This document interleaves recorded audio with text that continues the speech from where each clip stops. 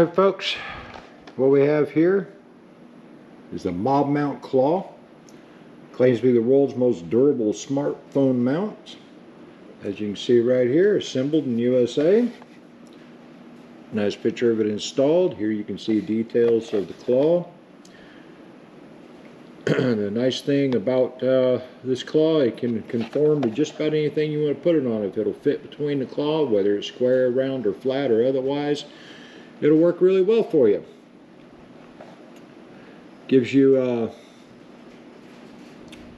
compatible with large phones, you know, all kinds of different ones like the Google Pixel XL, Samsung Galaxy Mega, Nokia Lumina, the Samsung S7, S8, Galaxy Notes, iPhone 8 Plus, pretty much all the big phones here. It's showing anywhere from 4.4 inch to 7.2, and I think my S21 is larger than that.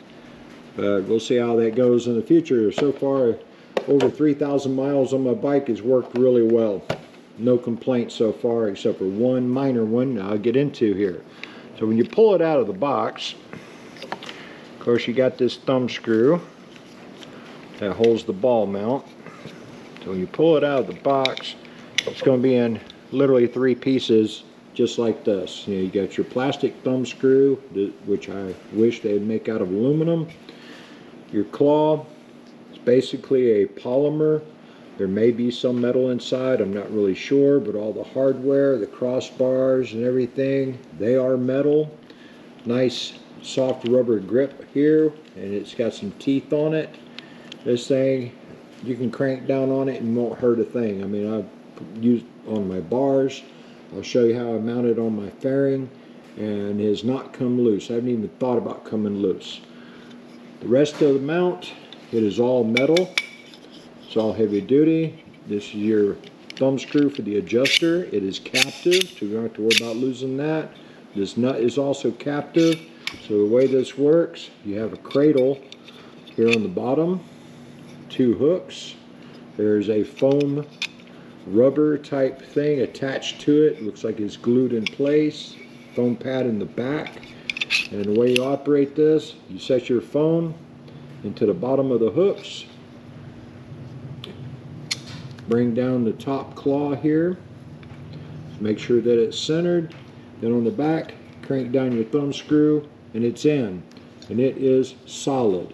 I mean, it will not move. As long as you put enough tension on this thumb screw right here. I said 3,000 miles worth of riding with this, and it has not even tried to come loose. The only problem that I did have, that I noticed after the second day of riding it, of course, I wish they would have switch these around to where the ball was up here and the thumb screw was down here, because of weight wise, you know, these larger phones, as you can see, there's more of the phone up top from the ball mount. See, it's down here around the 3/4 point of the length, to where the ball would do better up here, because what I was running into is I'm going down the road, the phone would want to tilt off to one side. But then one thing that helped is I noticed this ball right here is aluminum, and it's actually held on to this bracket right here via a screw. So what you do is you pull these 2 Torx screws out. I believe they're like a T5. Pull them out.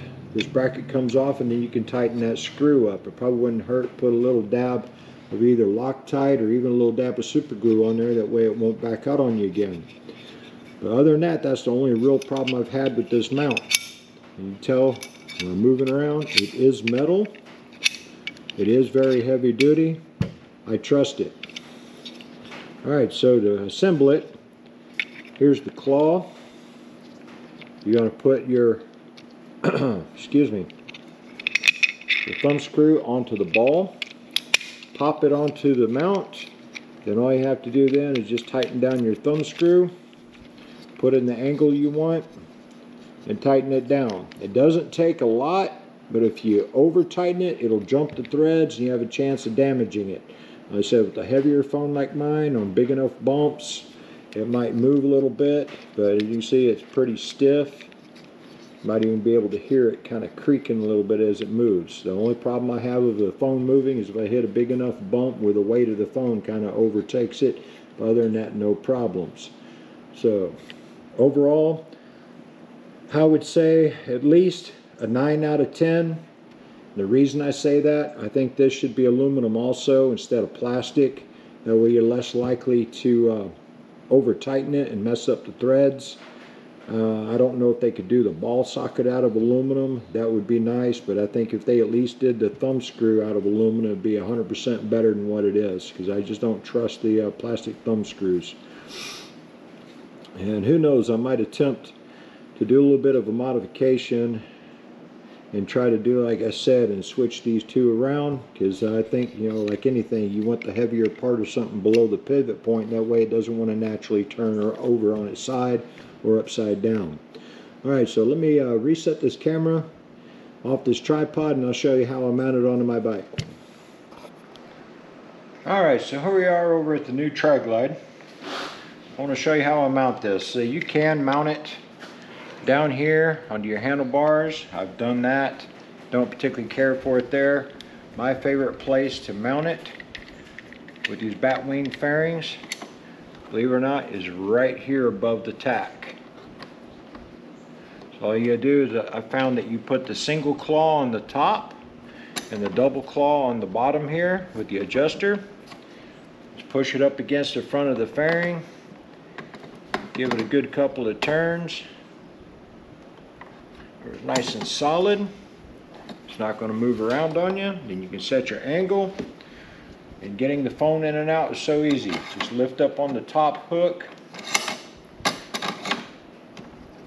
Drop it in the little cradle. Hold the top hook down and reach back and tighten up your thumb screw, and there you go. And if you're using the USB plug coming out, I'm actually using a GoPro data cable plugged in the USB and right into the USB port. Works out great. It's not obtrusive. You can even turn it sideways, but like I said, due to the location of the mount being at the 3/4 mark, you're most likely with a heavy phone like this S21. I really like it being there, but unfortunately this direction it kind of blocks the speedo. If you bring it to this side, it doesn't block your speedo anymore. This is where I'd prefer it to be at. That way you can manipulate it easily. That's pretty much, there you have it. I mean, I've really enjoyed using this one. It said it was $64.95 through the dealership I bought it at. I've looked at Amazon. It's going for the exact same price. And it said it's Mob Moto Claw. If you go and do a search for Mob Moto over on Amazon, they've got tons of different products. This is just the one that I decided to use, and I'm really enjoying it. So let me know if you've used one yourself, what you think of it. You know, drop it down in the comments below. If you decide to go and get you one and use it, come back here and drop me a comment. Let me know what you think about it. Little products like this that tend to make life easier. You know, I use my Amazon Music via Android Auto through the bike, so I got to have my phone accessible to where I can access all of my music, because Android Auto is a whole nother thing. Eventually I hope they get more access to your apps and everything to it, to where you don't actually have to have the phone out to really dig in deep. So once again, this Graybeard, thanks for joining me.